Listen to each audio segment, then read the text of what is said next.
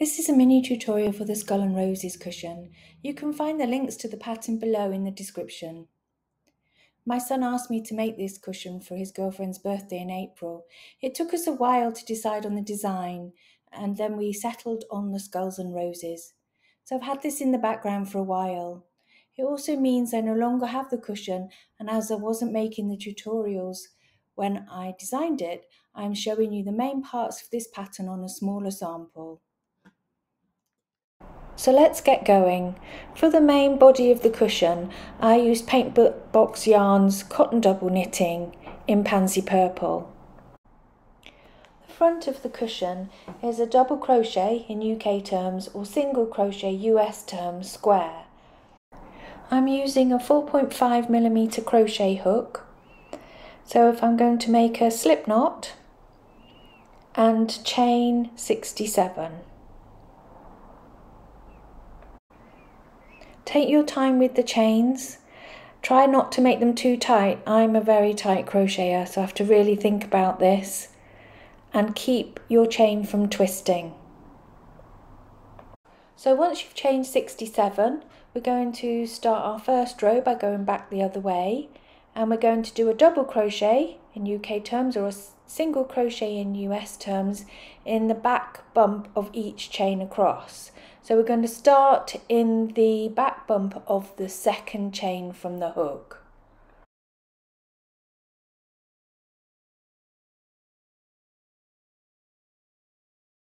Crocheting to the back bump of a chain takes longer and it can be a bit tricky to get the back bump onto your crochet hook, but I think it gives a much better finish along the bottom and makes it much easier to when you come to join the front to the back cushion.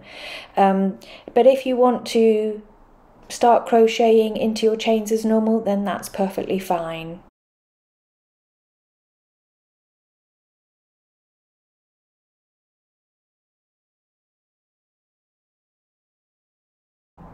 Continue doing your double crochet all the way across until you have 66 double crochet. Remember, I'm just working on a sample, so I've actually only got 30 stitches here, but you need to have 66.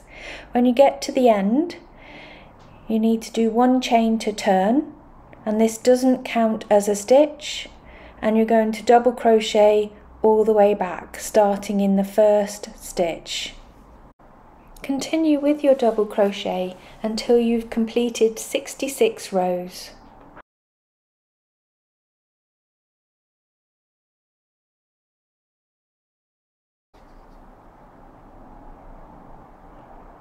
Cut the yarn and pull through the last stitch and weave in all the ends. Then it's a good idea to block your square to 40 centimeters by 40 centimeters. This will make the embroidery, which we're going to do next, much easier. It's now time to cross stitch the Skull and Roses onto the blocked cushion front. You'll need to print the chart from the pattern or have the chart up on a screen. The chart is made up of 65 by 65 squares, whereas your crochet square is 66 stitches by 66 rows. It's important to remember that the numbers on the chart are for the squares for the embroidery, not the number of stitches and rows. I'm working on a sample which is smaller than the cushion you're working on, but if I stretch it out you can see the holes which are the corners of the squares on the chart. If you need a more detailed and slower explanation of this, I have a step-by-step video in my Learn to Crochet course. The link is in the description below. You can count the squares on your crochet from the bottom left edge so that you can see the 4 spaces at each corner of the square. So you can count across and you can count up. I'm going to mark on my chart where I'd like to start cross stitching, just here.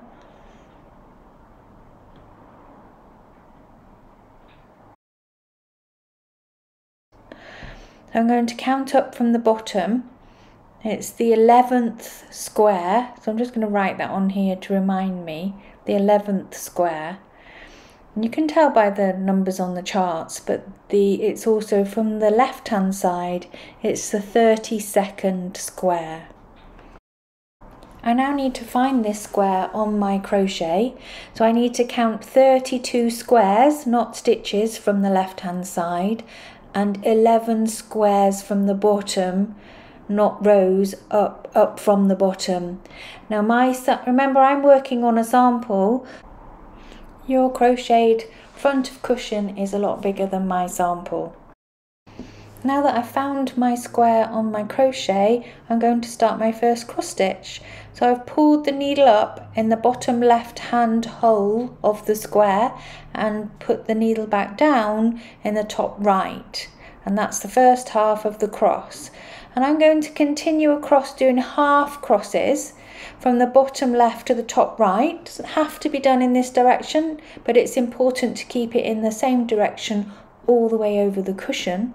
So I'm following the chart here where I've got 3 crosses, a space, and then 4 crosses. I'm doing the first bottom halves of them first. This just you don't have to do it this way, you can do each individual cross, complete it, but I'm just showing you this way on this particular demonstration. So when I've done the 3rd one, now the 4th half cross from bottom left to top right,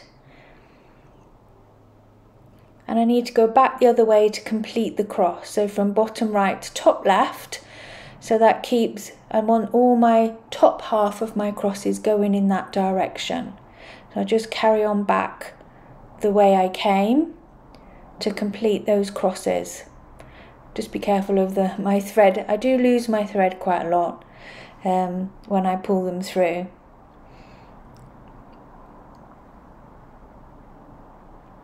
Leave the space as shown on the graph, and then we do those last 3 crosses on that first row of the first rows.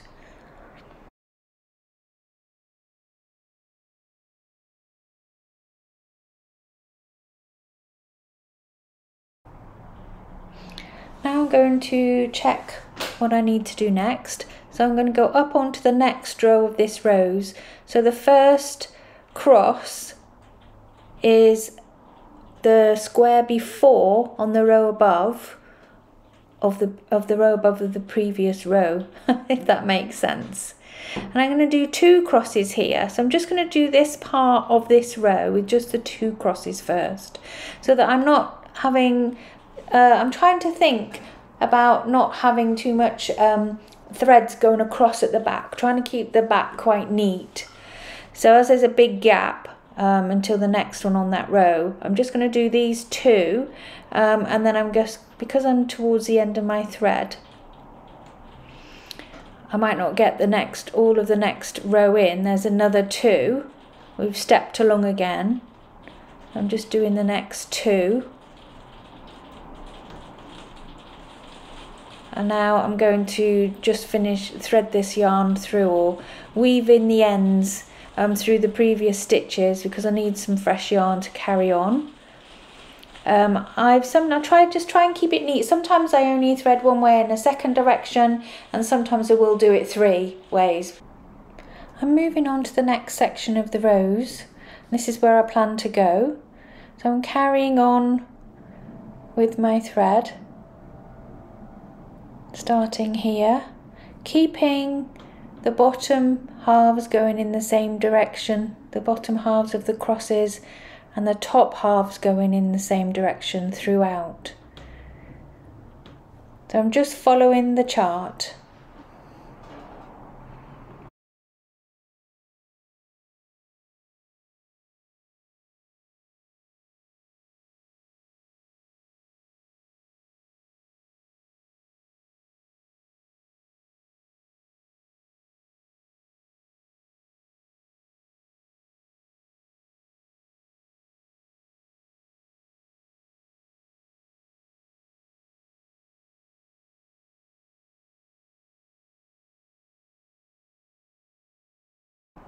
I'm just going to speed it up again as we get towards the end of the rows.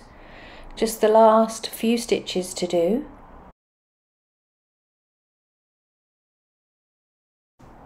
and the first rose is complete.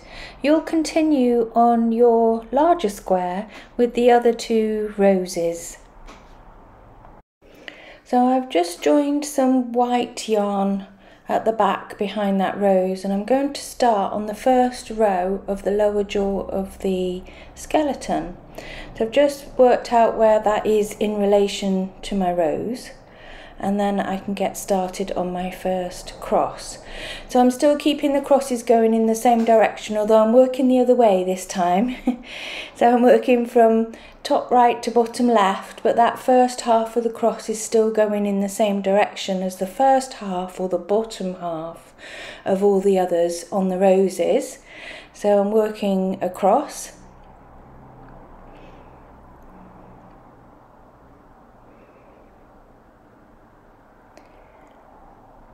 And then we're going to be coming back the other way. So I'm just taking a few little shortcuts here by going in and out at the same time with the needle.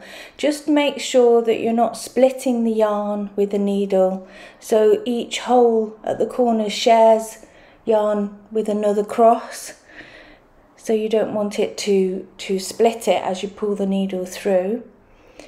And with the white yarn, it does, because it shows up so well against the purple, you can actually see when the crosses are not even. So you can just try and even them up a little bit. You don't want them to be tight, so just even up the threads. Once you've completed the skull, this is what it should look like, and you're ready for slip stitching. You need your crochet hook and the green yarn. Look at the chart to see where you're going to start, and either start with a slip knot in the yarn or just pick the yarn up with the hook from the back of the cushion front. If you'd like to see surface slip stitching in more detail, see the link to my Learn to Crochet series in the description below. With a loop on the hook at the front of the cushion, insert the hook into the next corner of the square shown on the chart.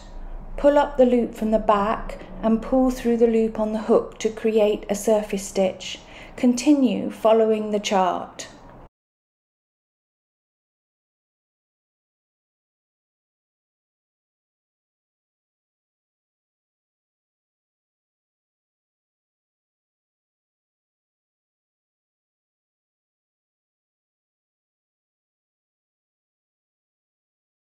I'm going to finish off this line of slip stitching. I'll then start the vein of the leaf and carry on with the stem.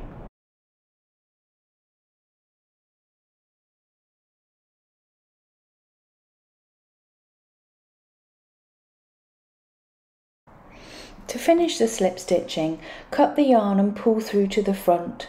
Thread the yarn on a needle, and making sure the last loop is caught, push the needle back through the same hole. Weave in at the back.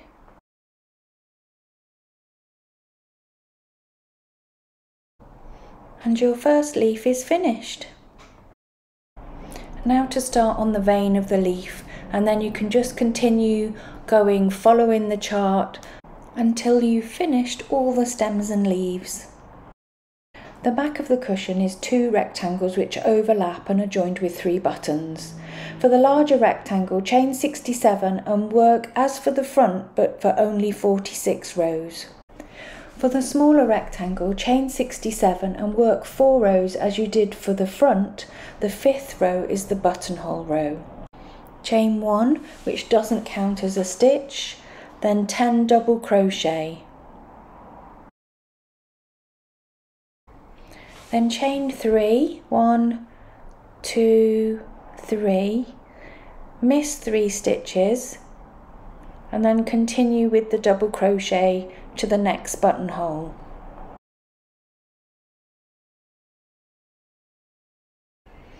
Row 6, you're coming back the other way, and as you approach the chains of the buttonholes, so you're doing double crochet, you just continue the double crochet bit into the chains as well. So we're going into the chains. 1, can be a bit tight. 2, 3,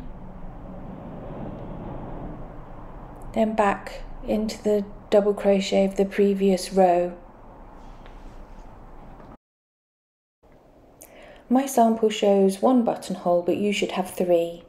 Continue rows of double crochet until you've completed a total of 30 rows. Cut yarn and pull through the last stitch. We're now going to edge the bottom of this rectangle with black. With the right side facing and row 1 at the top, join the black yarn to the last stitch at the top right hand corner with a slip stitch.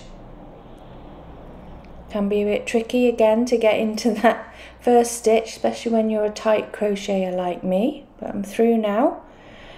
And join that black yarn, and then once you've got that yarn to come through, I'm going to chain 1 and then do 66 double crochet across.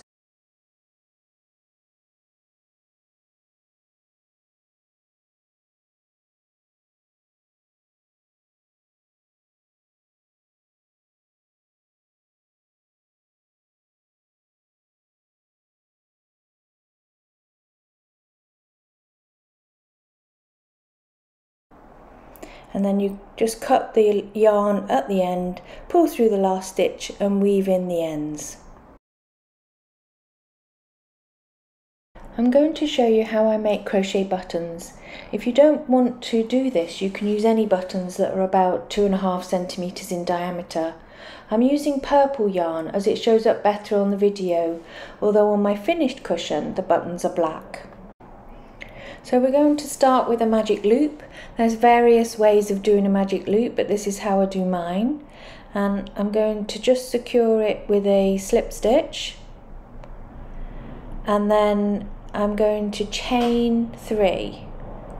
So there's the slip stitch, 1, 2, 3, and I'm going to do 11 trebles into the magic loop. Trebles are the UK terms, it's double crochet in US terms.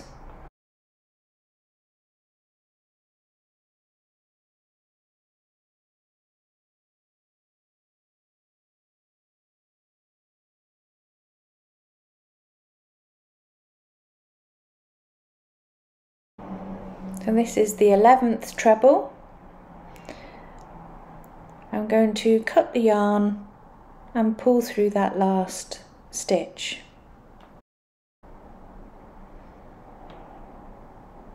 Now with the other end, where the magic circle is, just pull it really tight, as tight as you can, so that you don't have a gap in the middle.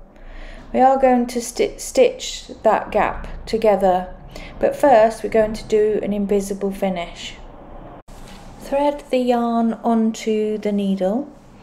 Then you want to push the needle under the 2 legs of the top of the first double crochet of the button, and then you're going to go back into the stitch of where the last stitch. So you create a V, so it looks like a stitch at the top, and it should look continuous. You shouldn't be able to see your join. And then you can weave in that end. So now we're going to give our button a bit more body and oomph by doing some surface slip stitching around to make a little border. I'm using black yarn on my purple button. On my finished cushion I had a black button with purple slip stitching. So we're going to do slip stitching like we did before. I've just put my hooks between 2 of the trebles, pulled the yarn up, but you can use a slip knot, just not pulling the actual knot all the way through. Then in between each of the treble stitches, pull up the yarn and pull through the loop that's on the hook, so that you're creating the surface slip stitch all the way round just before the edge, but it gives it a little border.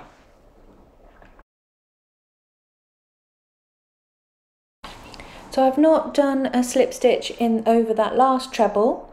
I've cut the yarn and pulled it through to the front, threaded it on a needle, and now I'm going to go underneath the 2 legs of the first surface slip stitch and then back in between the 2 legs of the last slip stitch to make another little V to join them up.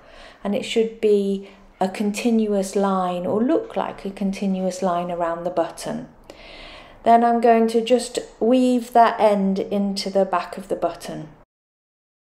I'm just going to show you the slip stitching again, slightly speeded up, but this time with the purple slip stitching on the black button.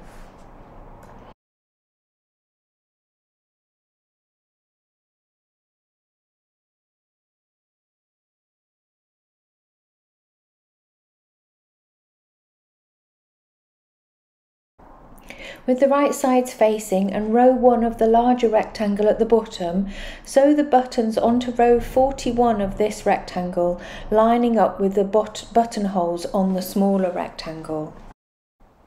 Thread the long tail of one of the buttons onto your needle, and then you can sew it into place where you've marked. So at the same time, if there's any gap where you've pulled the magic circle together, you can actually close this gap with a stitch as you sew on the button.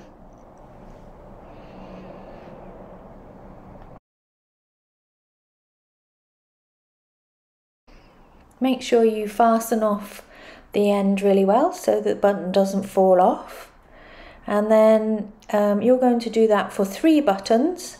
And then you can see the top or the smaller rectangle will now button onto the larger rectangle to make the back. The 2 rectangles should overlap by 10 rows. With the wrong sides of the front and back of the cushion together, and then with the right side facing you, join the black yarn to the bottom right corner with a slip stitch.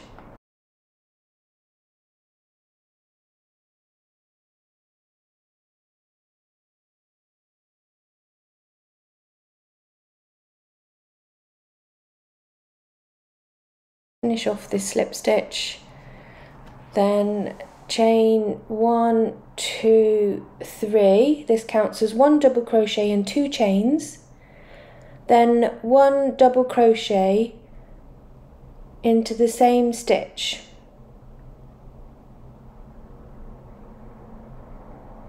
This is just to create the corner.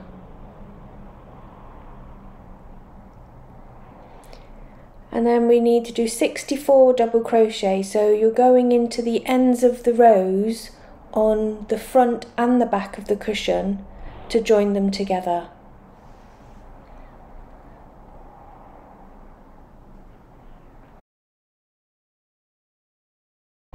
And we approach the next corner.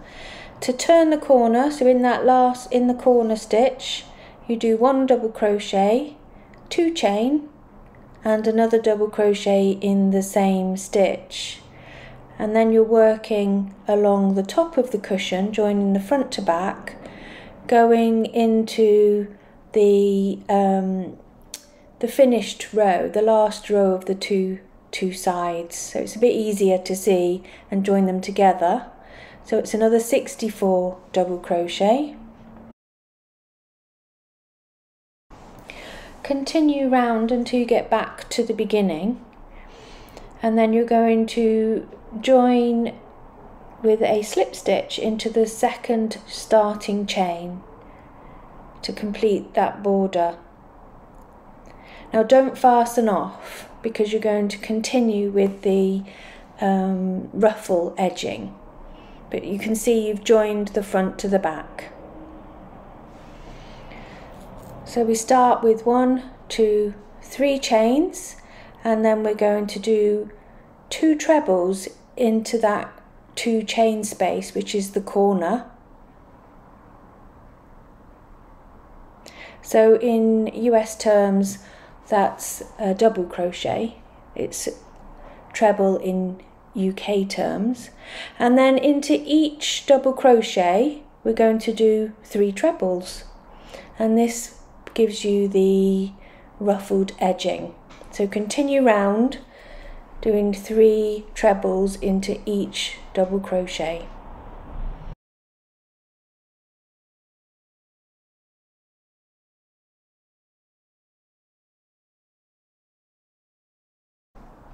When you get to a corner, you do 3 double crochet into the 2 chain space,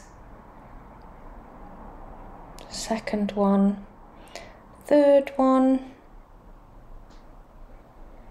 and then you just continue round.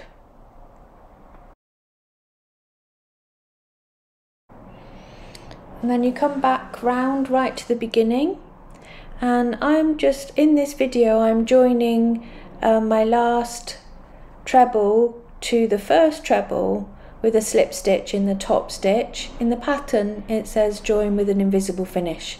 It's your choice. You don't need to do an invisible finish because we're going to be doing a double crochet to finish off in purple all the way round. So turn your cushion round, so you're starting somewhere along the bottom edge, and just join the purple yarn in any of the stitches along the bottom edge with a slip stitch, and then we do one chain, and then we're going to double crochet into the top of every treble crochet all the way round.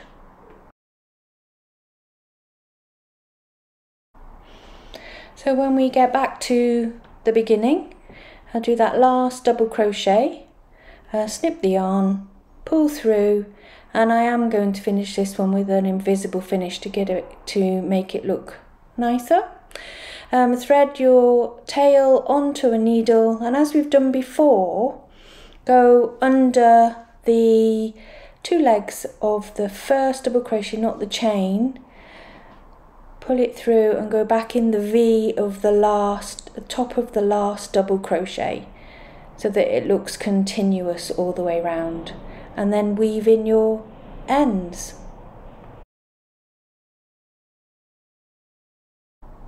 And you've finished your Skulls and Roses cushion. Well done. I hope you've enjoyed this tutorial video. If you have any questions, please see how to contact me in the description below. Happy crocheting!